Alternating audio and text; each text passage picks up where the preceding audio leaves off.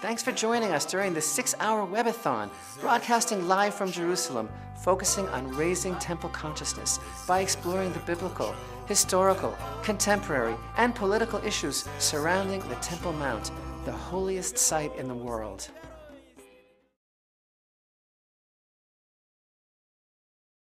Hillel, Richman, and Frankie Snyder, senior staff members of the Temple Mount Sifting Project in Jerusalem, are about to lead us on an archaeological exploration of the exciting Temple Mount and Holy Temple-related discoveries of the past year. Both Frankie and Hillel have personal hands-on involvement with these discoveries, the most significant archaeological finds from the Temple Mount to date. Hillel and Frankie will be sharing with us their insights and experiences.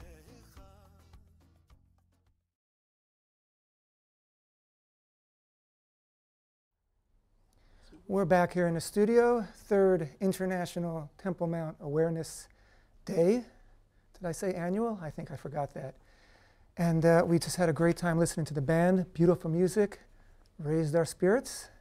And I'm feeling really good right now because I have two very special guests, and I get to be the lone host. So I don't have to share the hosting with anyone. And it's a privilege to be with these people because we've been talking all evening about perseverance and patience and getting our hands dirty. And now we're with a couple of people who really do get their hands dirty. We're with Frankie Snyder and Hillel Richman from the Temple Mount Sifting Project. Hillel is the senior staff member of the project, and Frankie is a guide, English language guide.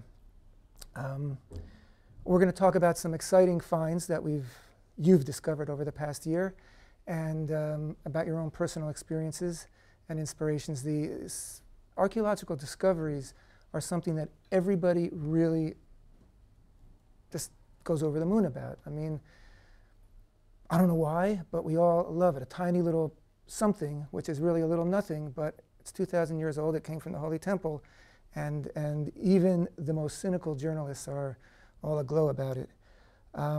But first, I'd like to hear from you. Describe to us what the Sifting Project is.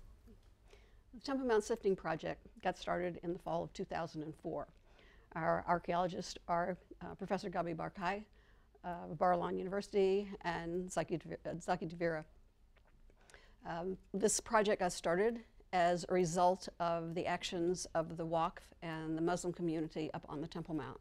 They engaged in an illegal dig, illegal construction work up on the Temple Mount, and part of that included removing from the Temple Mount several hundreds of truckloads of earth rich with artifacts that represented the history of Jews, of Christians, and of Muslims from off of the Temple Mount.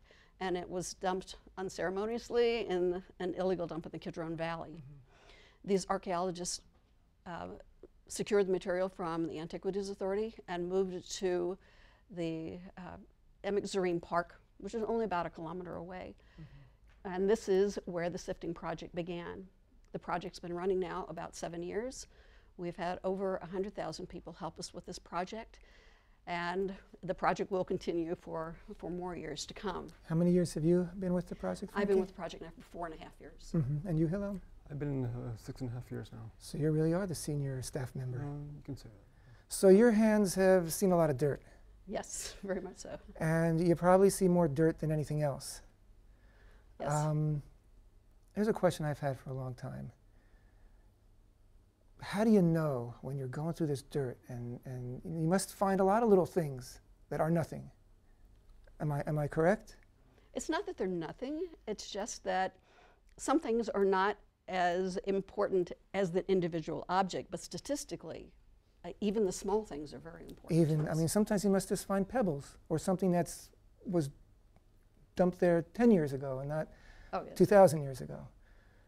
Do you have an intuition when something, because I imagine, tell me if I'm wrong, I imagine that when you first pull something out, it doesn't look like anything because it's been covered in dirt for 2,000 years. Do you have an intuition that you're onto something? After you've washed the material with water, you basically can see all the colors and you can see what you're looking at. So sometimes you'll have an intuition if there's something in a particular bucket. Like me and Frankie have had cases where we feel there's a coin in the bucket and it'll actually be there. But generally, once you wash the material and when you have the experienced eye, you can spot it right away. It just hits you in the face. So when there's something very important, unless it's just hiding underneath some other artifact, something else. But so every little piece of anything that might be something you wash in the water. We wash an entire bucket load every time. We wash the whole bucket. We spread it all in front of us, and we wash it off, and you can see all the different colors and artifacts sort of right like there. panning for gold. Very much so. And how often does something turn up that is noteworthy? Well, it's not so much that it's noteworthy, but every single bucket has artifacts in it. And the problem is that our material came to us not in situ, meaning it wasn't in a layer. So our buckets are totally jumbled up with 3,000 years worth of material in each bucket. Sounds And like my kid's room. yeah, and there's things in every bucket. There must be between 10 and 30 objects in every bucket that we're pulling out to save, to look through. You know, as archaeologists to look through the material. So you're telling me that you said there were hundreds of truckloads of debris. Yes. So that must be thousands of tons. Yes. And so you're talking about hundreds of thousands of buckets. Yes. And every bucket has something. Yes. Absolutely every bucket. Wow. So you really are the personification of patient and persistent. And of course, that, I think, has turned into the theme for the evening, because as we progress toward the rebuilding of the Holy Temple, all of our guests are stressing that, you know, things are moving along, we're on the right track. We just have to continue doing what we're doing it better, being persistent and being patient, because we all know it's not going to happen by itself. So why do you suppose there's something so romantic and enticing about archaeological artifacts? What do you attribute that to? Why does the public love? Well, I think people are fascinated with reality, and this allows you to actually witness the reality as it's happening.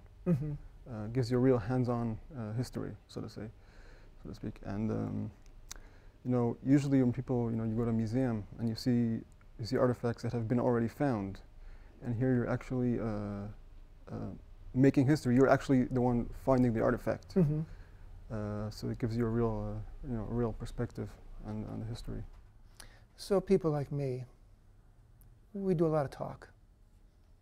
And it may be inspiring, but the fact is that you really are pulling these nuggets out of the dirt and are bringing back not just a memory of the Beit HaMikdash, of the Holy Temple, but a reality from the Holy Temple. There were some fascinating finds this past year, which we're going to talk about a little later. You guys deal with remnants from the Temple Mount all the time. Have you been to the Temple Mount? Once or twice. Once or twice, Frankie? Since I'm a licensed tour guide, that is actually my specialty. And so I've been up there many times. But of course, the time that you remember is always the first time that you go. The first time I went to the Temple Mount was only about 2 weeks after I arrived, after I made Aliyah.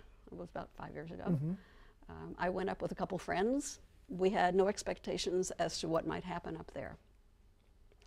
But as I was standing staring at the dome of the rock, suddenly I saw above it a transparent column that ascended up into heavens. Wow. And as I stood there looking at it, I was sort of questioning, what is that? Later, I talked to a friend of mine who is a Zohar scholar. His name is Abraham Lieder. And I asked him if he knew anything about a column ascending from the place where the temple had stood. And so he showed me in the Zohar several texts that we learned together. And they talked about an omud, a column that rose from the Holy of Holies and rose up through the 7 levels of heaven, the 7 hekalot. And I learned that the purpose of this column was to carry in it, to be like an elevator shaft, and to carry the prayers of the people up heavenward, and also to carry souls up and down through this column. That's in the Zohar. That's in the Zohar. Something else I learned in there was that the name of the 7th level of heaven is Makor Chaim. Now, what is very ironic now is that I actually live on Makor Chaim Street, in the neighborhood of Makor Haim. In Jerusalem. And of course, I live in apartment number 7. Wow. So even my address is a constant reminder of the centrality of the Temple Mount in my life. Now this amud that is there, this column that exists there, this is one of the reasons that all Jews around the world turn and face Jerusalem when they pray. The people in Jerusalem turn to the Temple Mount, and people who are in and around the city, we're turning to the Temple Mount, but specifically towards the Holy of Holies, because we're facing this amud. We're sending our prayers up heavenward through this column that's there. Right. And so let me ask you: Does the archaeological work that you do, it must have a very spiritual meaning for you? It's very spiritual, and for the people who come there, it gives them a real spiritual connection to it. There is in Psalm 102 a verse that we give everyone when they leave the project. We hand them a certificate, and on there is this verse: "You will surely arise and take pity on Zion, for it is time to be gracious to her. The appointed time has come.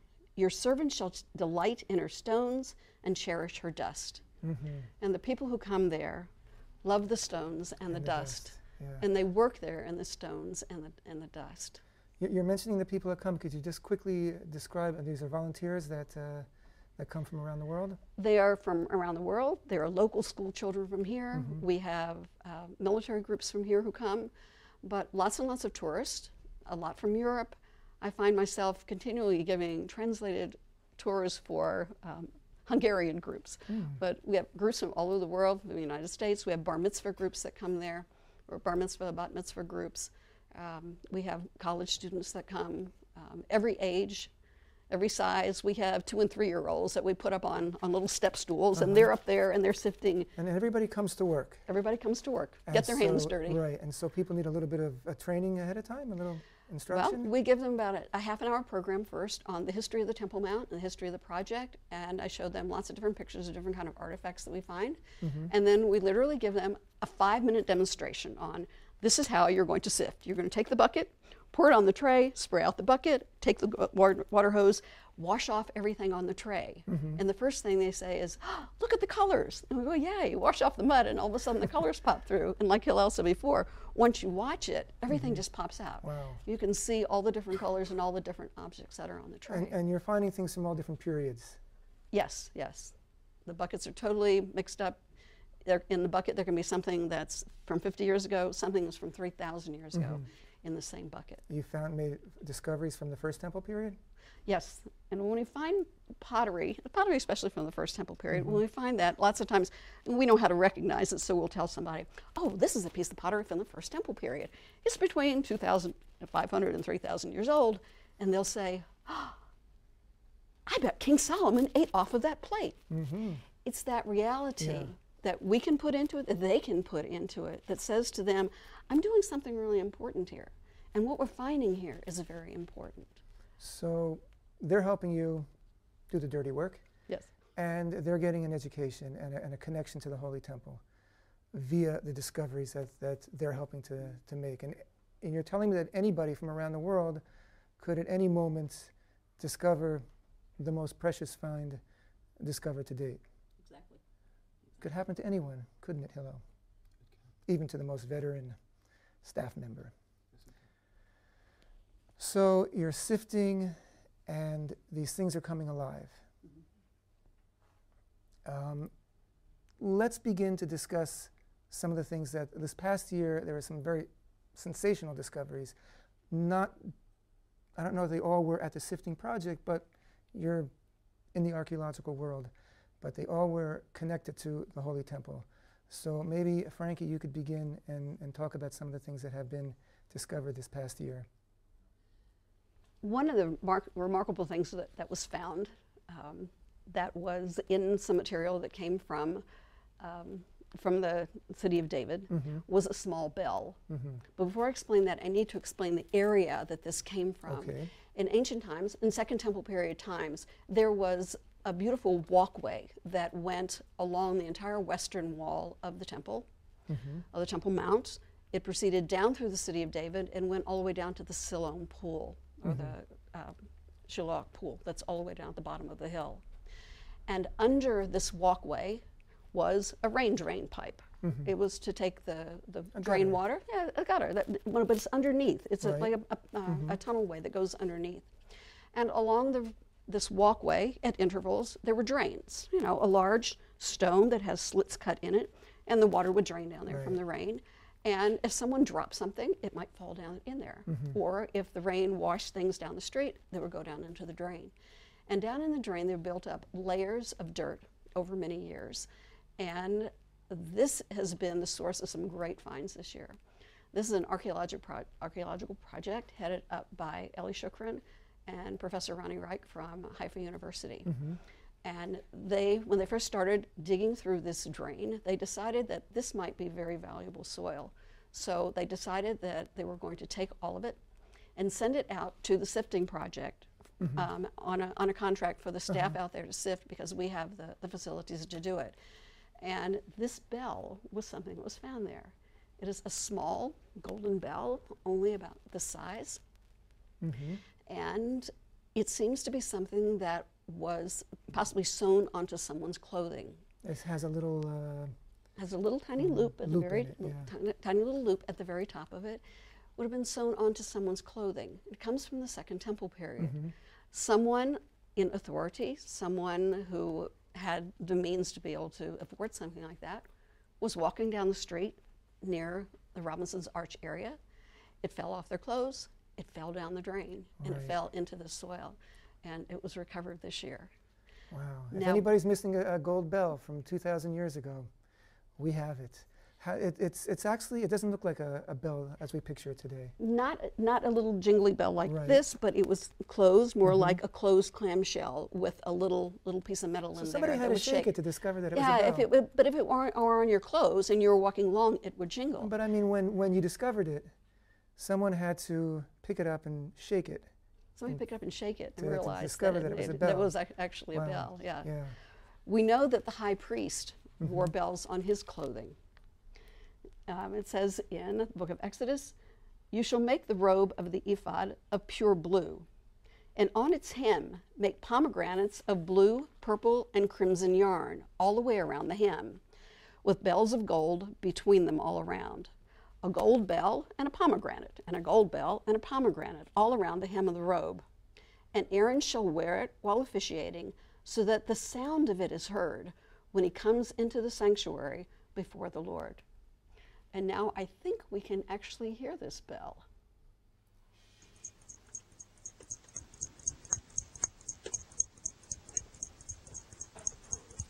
Wow. That's a bell from at least 2,000 years ago. At least 2,000 years ago. And of course, on the hem of the high priest, there were, according to our tradition, 72 of these bells. So this is a very quiet sound, but you can imagine 72 of these. This was a very lightweight bell? Yes, rather lightweight, because you've got to be able to, the gold is going to be thin. It's not going to be really thick, so it's not going to be a heavy bell. You've got 72 of them around, plus all the little woven pomegranates. So they can't be too heavy to have the high priest wearing this around. There's a good reason to believe that this might be a bell actually from the hem of the tunic of the high priest. It may very well be. There is no way to know for sure. Is there any evidence that possibility. People wore bells on their garments for decoration other than the high priest? This is the only, personally, this is the only place I've seen where someone is wearing a bell on their garment for decoration. So archaeologists tend to be a little cautious. They're not going to say for sure. Yeah, we have to be cautious. So we can't say, yes, the high priest wore this. But we can say, it's very much within the realm of possibility, because this is the person who wore a garment with a bell. And he must have been looking for it for a long time. The next morning when he counted the bells, one was missing. One was missing, yes. Of course, this was a reality of the Holy Temple, and there were always spare parts and spare garments, so that in a case like this, it could be remedied rather quickly.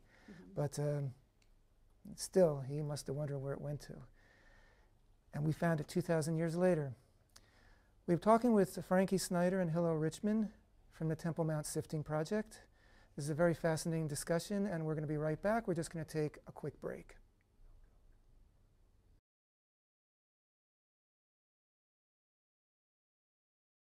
Shalom, we're back with Frankie Snyder and Hillel Richman from the Temple Mount Sifting Project, and we've been talking about new discoveries of ancient things and the fact that these little things that we find in the earth from the Holy Temple, from the soil of the Holy Temple, make it alive, really bring it back for, obviously for the people discovering them, but also for the world. These are fascinating discoveries. We just talked about the golden bell, that we have no reason to believe that it's not from the hem of the high priest, who along the hem, as we just read, of his tunic had 72 golden bells interspersed with 72 pomegranates of purple and blue and red thread. And what other things have we discovered this past year? Twice now we have found things that have menorahs on them. One of the main objects that was in the main space inside inside the temple was the 7-branch menorah, and this evidently was used as a motif quite often. And twice this year we've actually found things with this menorah on it. The first one was found down in Akko. We're just outside of Akko in a little village named Uzzah. Akko, which is in the northern coast. It's along the coast. And there they found a bread stamp. Now, it's a small thing for stamping bread. If a baker was baking the bread and he wanted to show that it was kosher, he had a little stamp to stamp it, and the symbol on it we found for the Jews was a menorah. Now, the majority of the stamps that they find have a cross on them. Now, these are from the Byzantine period. The excavations there are being done by archaeologist Gilad Jaffe and Dr. Danny Sion, and what they found was a stamp that had a menorah on it. Now, this stamp was made by a potter. It's made out of clay, and when the potter would make it, he would form it with one flat side and put a picture on it. For the Christians, it was a cross. For the Jews, it was a menorah. And then, once he baked it in the oven, and now the stamp is hard so that the baker can use it, each baker will then inscribe his name on the top side of it, so that the stamp would actually be used twice. Before the baker put the bread into the oven, he would put the stamp on it, and the menorah meant this bread is kosher. And then he would turn the stamp over, stamp it with his name on the other side, and it was baked by, in this case, a guy named Lantius. This is the name that is on there. They've actually found his name on other stamps also. And this particular stamp existed first a few hundred years, it sounds, after the destruction of the Second Temple. Yes, this was during the Byzantine period. So it was in the 6th century.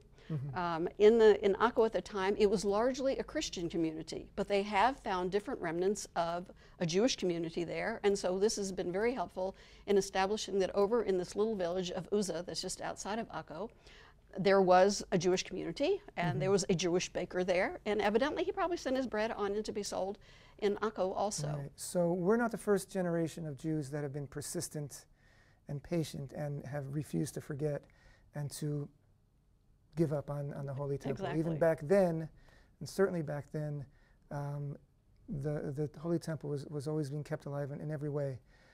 You mentioned a second menorah. A second one. This was actually found near this channel that we talked about before, the drainage channel that goes from near the Temple Mount all the way down to the Siloam Pool. Near there was found a stone about this size, and on it someone had taken a sharp implement, probably like a spike, and had drawn on it a menorah. Now, he only got as far as drawing the 5 branches on the top. But what is important, Dr. Ronnie Reich, who's the archaeologist with us, he said that one of the main things about it is the way that he shows that there is a base on this menorah, and then like with feet underneath it. The menorah from the temple evidently did not have just a straight base coming down and a little flat piece on it. It had some kind of a base around it with legs on it, and this is what's symbolized on here. And Dr. Reich thinks this is one of the important things about this is how this is symbolized. And 3 times a year in the Holy Temple, during the festivals, At one point, these implements, which were in the sanctuary, in the Kodesh, the menorah and the table of the showbread, and also the golden altar, were brought out by the priests so that the public at large could see them. Yes, so this is evidently someone who had been up there, saw it, and when he came back, he was just doodling, and he drew his impression of it. Wow. It was just on a small stone, probably got tossed aside, and now 2,000 years later, it's going to be in a museum. His doodles, he had no idea. An ancient etch-a-sketch. Right. So now we're leading up to the pièce de résistance, really, I think, the most exciting discovery of this past year. And Hillel, maybe you'd like to talk about it. Well, essentially, what I found was a stamp piece of clay about 2 centimeters in diameter, which is an object that was part of the service in the Holy Temple. What it is basically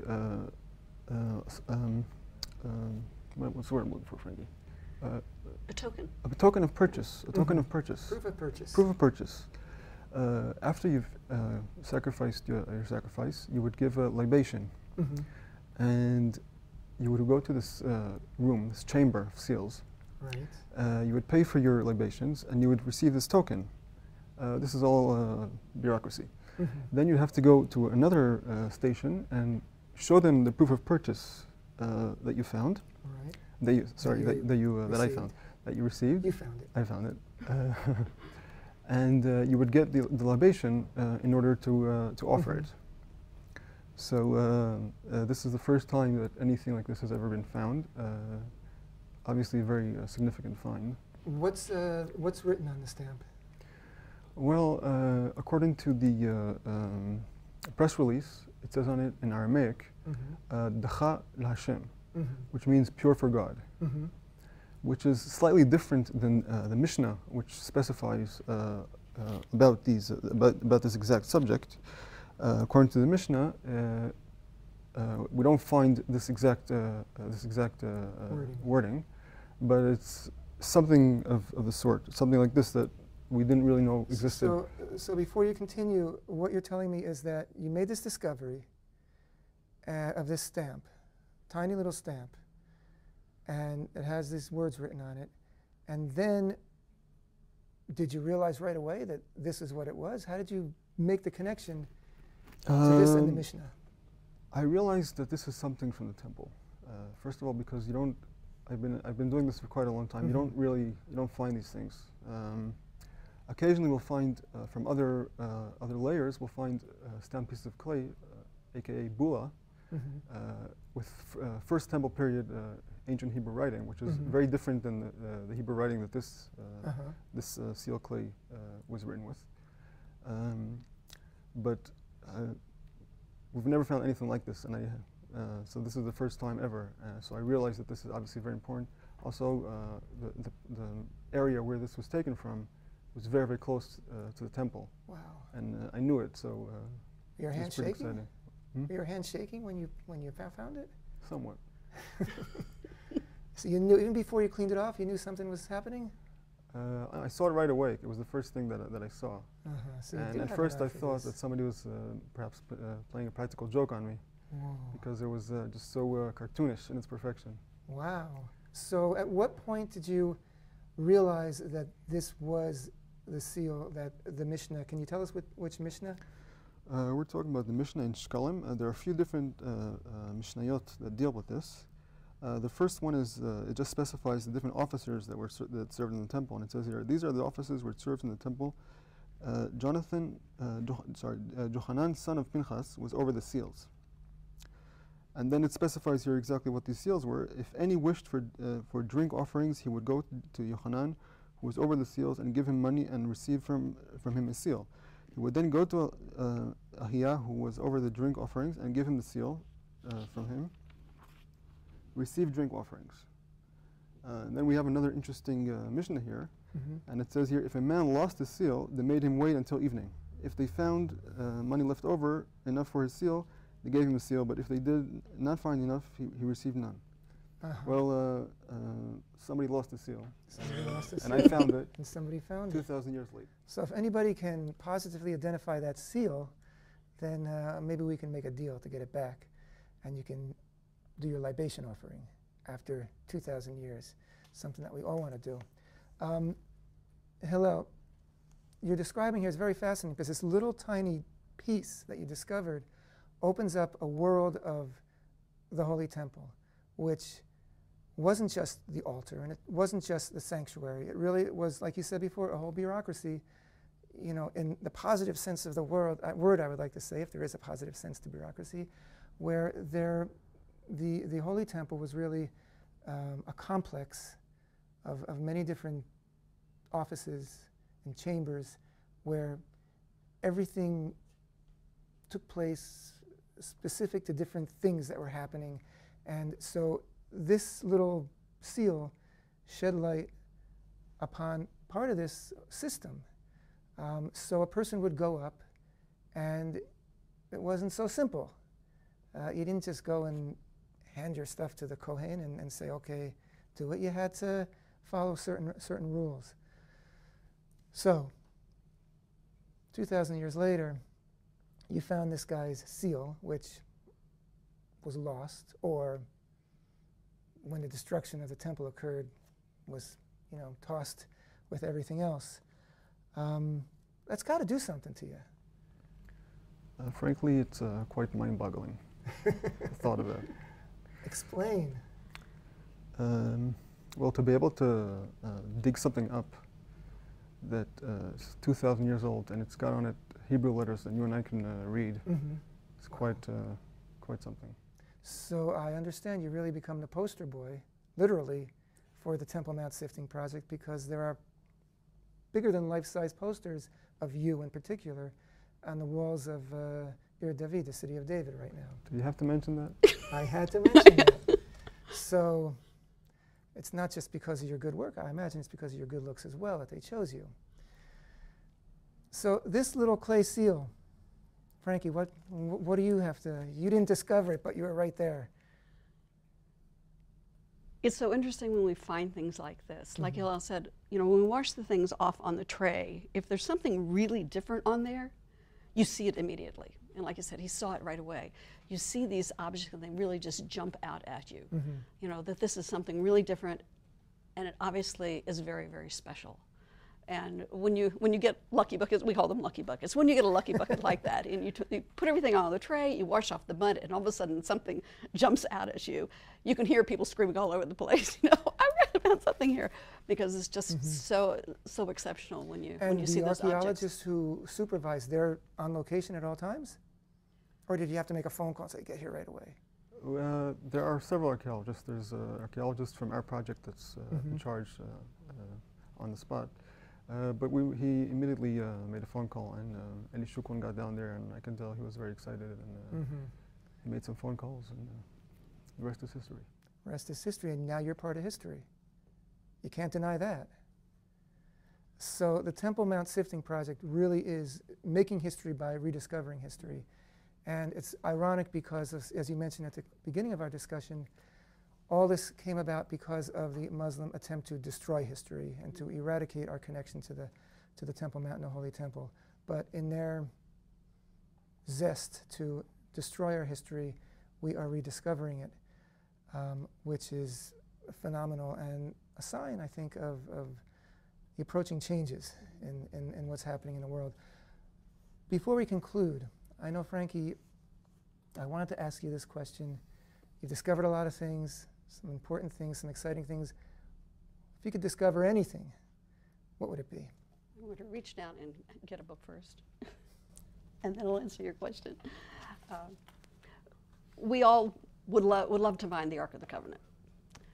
But on a more practical level, there are things that we just might run into if we are aware of what to watch for. And one time, I was actually reading through Josephus, looking specifically for what might I look for?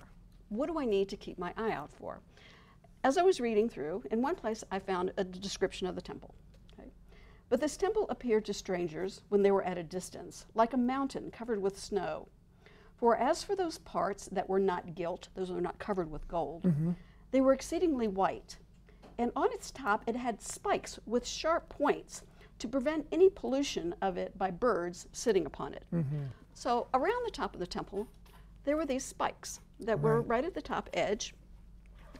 And they kept birds from landing on the corner and soiling the side of the They have building. the same thing today, but they're made of plastic. Yeah, you can get right. them for your This windowsill. was made out of spikes, and they were coated with gold.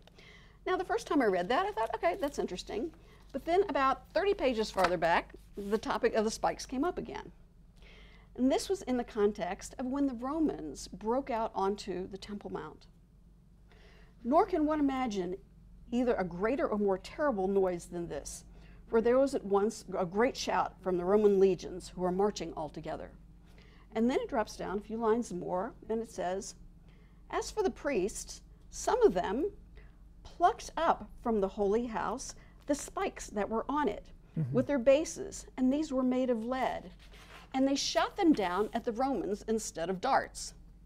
But then, as they gained nothing by doing this, and the fire burst out upon them, they retired from that area.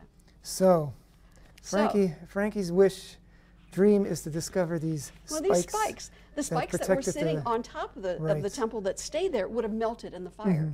But these other ones that were taken, they were thrown down out and away from the temple. Maybe one of those was Maybe preserved. someday. Maybe Love someday. to find a spike out of lead with little flecks of gold on it that says, this was once on the very top of the Temple Mount. Wow. It's been wonderful talking to you. This is a fascinating subject. And keep up the good work. Thank you. And keep discovering things. And maybe you'll find those spikes one day. This is, again, the 3rd annual International Temple Mount Awareness Day program. And we thank you all for being with us. We have much more to go. We're not over yet. We'd like to thank our sponsors, especially our main supporter in this affair, which is the Shraga Family of America, and all the sponsors who have been sending in and calling in their sponsorships before and throughout the program. To make a sponsorship, you can either go to templeinstitute.org, you can do it via PayPal, you can do it via credit card, you can do it via check, you can do it via money order. Or you can call our toll-free number, which is 1-800-940-9121, and support the work of the Temple Institute and the work really of everybody who spends their days and nights in making the Holy Temple a reality today and a reality for tomorrow.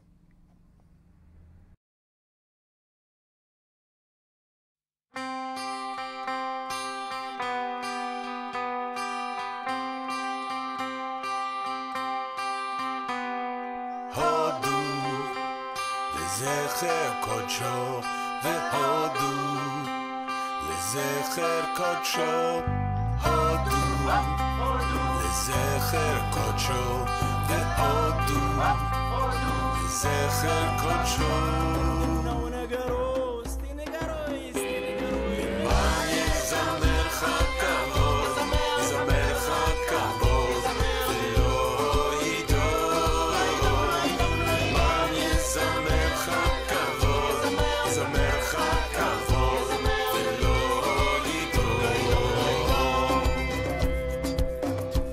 שיבתי אליך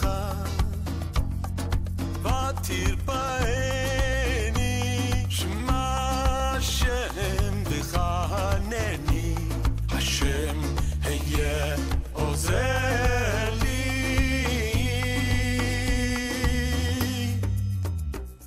למען יזמר לך כבוד יזמר לך כבוד ולא ידור למען יזמר לך כבוד יזמר לך כבוד ולא ידור אליך השם אקרא ואל השם אתחנן ברצונך אמרת להרי עוז הסתרת פניך הייתי